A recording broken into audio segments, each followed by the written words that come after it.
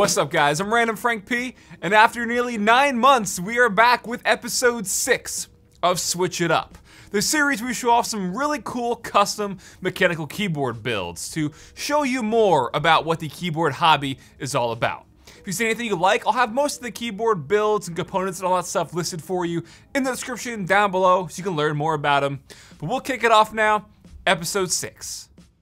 First up from YouTuber Wildcat, who is a prominent member in the keyboard building community, we have the Helix Labs Aaru, an Egyptian-themed keyboard that was a prototype that was sent to Wildcat to show off on his channel, and I think it looks stunning. I'm loving the hieroglyphics that are embossed into the top of the keyboard here, and you couple that with the sort of artisan keycaps, if you will, for the Aaru keys. They are all made of a white copper, completing this sort of Sphinx novelty section here for the Aaru keys. You couple that with the brass weight underneath with this sort of Wadget theme to it. I believe I'm saying that correctly, I hope. We also have a brass plate inside as well as a dampener to go along with their own sort of switches. These are their own custom clicky switches known as Skylar. And keycaps here to finish it all off is a nice black on white. Now, as a prototype, Wildcat said this was sent to him without too much information, regarding the PCB or what stabilizers they're using, but it seemingly seems like you can buy this whole kit from their website, or at least pre-order it, in a bunch of different colors as well. So I'm, like I said, just really liking this Egyptian theme they have going on. So I assume it's an anodized aluminum to go along with the different colors they offer. But again, as a prototype, I don't have too much info, but I will drop it all down for you in the description. But now we'll get into the sound test of their clicky Skylar switches.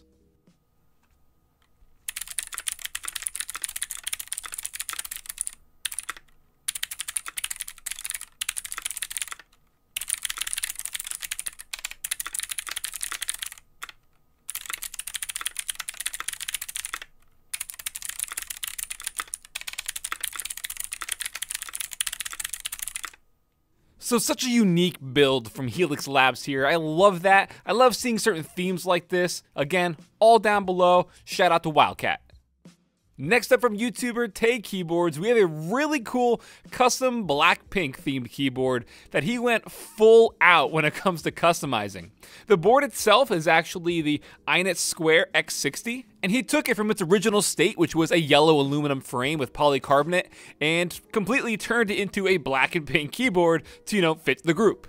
Well, how did he do that? Well, first up, for the polycarbonate plate, he did use an actual black dye, and then resulted to airbrushing to get that more consistent black coating for the frame of the keyboard, and then to have that sort of internal pop with the pink inside for the actual plate, he also spray brushed that.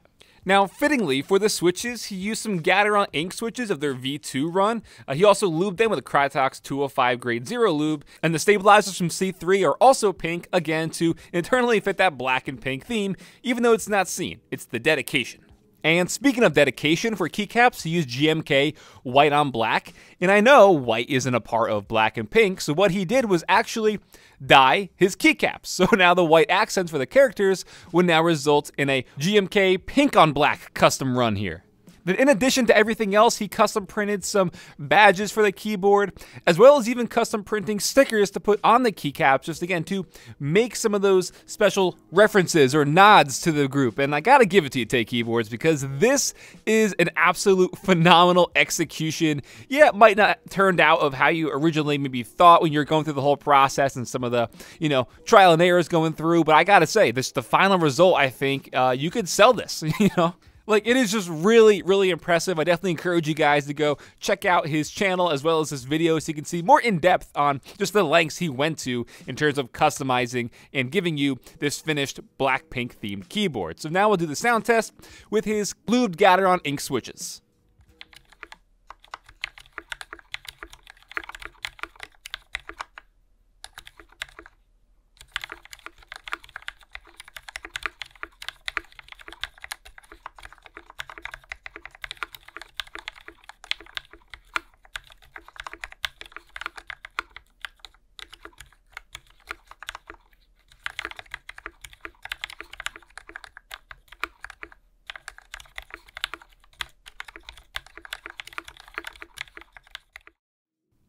Next up, we have Mark, and he is actually from Room Tour Project, known as Working I Swear, with his custom RAMA build.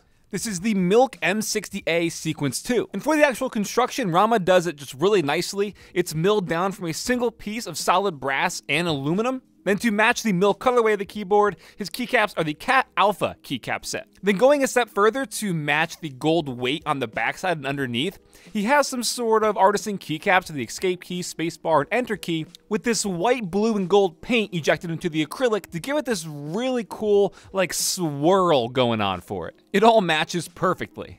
Now, unfortunately, don't have too much information on things like the stabilizers or if he lubed anything. We didn't really get to touch base that much after the pandemic. But for his switches, they are Zilent V2s. That's also in conjunction with their silicone internal dampener on the inside. So we'll check out those Zilents.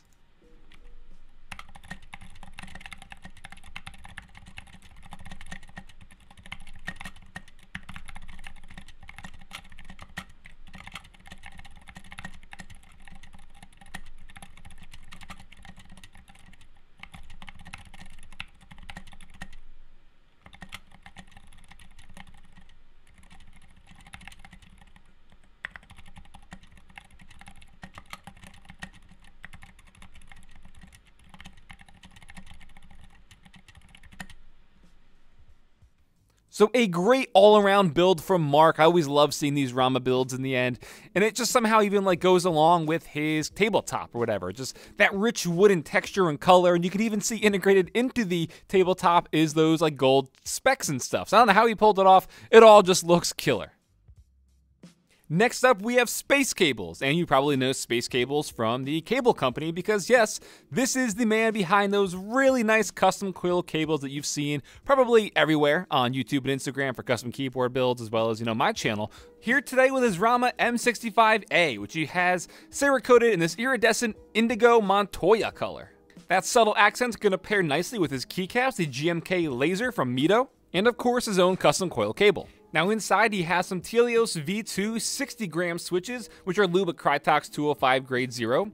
For the stabilizers, they are Zeal Golds, also lubed with Krytox 205 grade 0. We do have a MelonKeys Laser Novelty keycap, as well as some extra things around the desktop to match, like, the Red Bull, the Air 58, desk mat. It's all about aesthetics. Now the sound test of the lubed Tealios V2.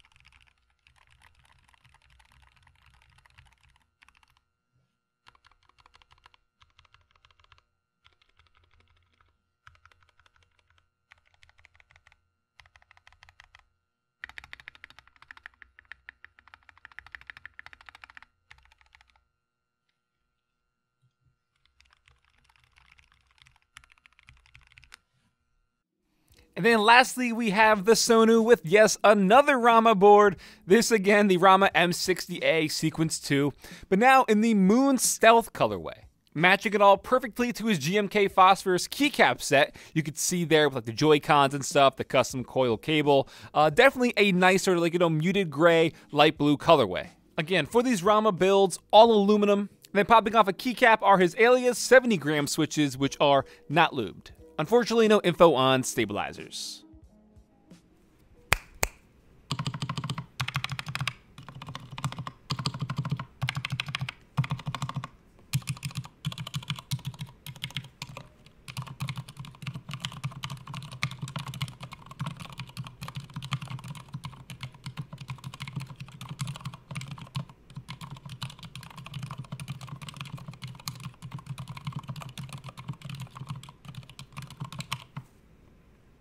Alright guys, so that'll wrap it up for episode 6 of Switch It Up. Hope you all enjoyed, and I apologize for the long wait, but at the same time, there's no real guarantee that there won't be another long wait to episode 7, because getting these submissions together and just finding quality good submissions takes a lot longer than you guys might think. A lot goes into this behind the scenes to even just get a single episode of Switch It Up out. But either way, hope you all enjoyed. Like I said, I'll have the specs and the hardware in the description down below for some of the keyboard builds if you want to find out more.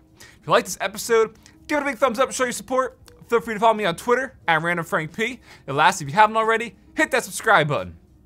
Hope y'all enjoyed. Have a good day.